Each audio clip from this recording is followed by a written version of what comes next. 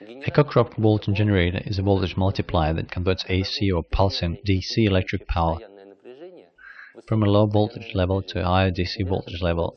It is made up of voltage multiplier ladder network of capacitors and diodes. Unlike transformers, this method eliminates the requirement for the heavy core and the bulk of insulation, as the voltage at all the levels is identical. Using only capacitors and diodes, these voltage multipliers can step up relatively low voltages to extremely high values, while at the same time being far lighter and cheaper than transformers. Another advantage of such circuits is that one can also tap the output from any stage, like a multitapped transformer.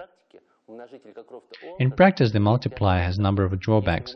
As the number of stages is increased, the voltage of the high stages begins to sag, primarily due to the zero impedance of the capacitors in the lower stages.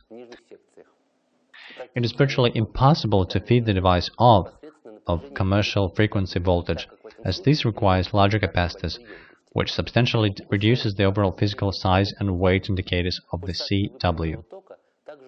The rectified current pulsations are also increased, which in some cases is unacceptable. Usually the voltage on the output is supplied from a high-frequency transformer and then increased to the required value using the Cockroft-Walton Generator.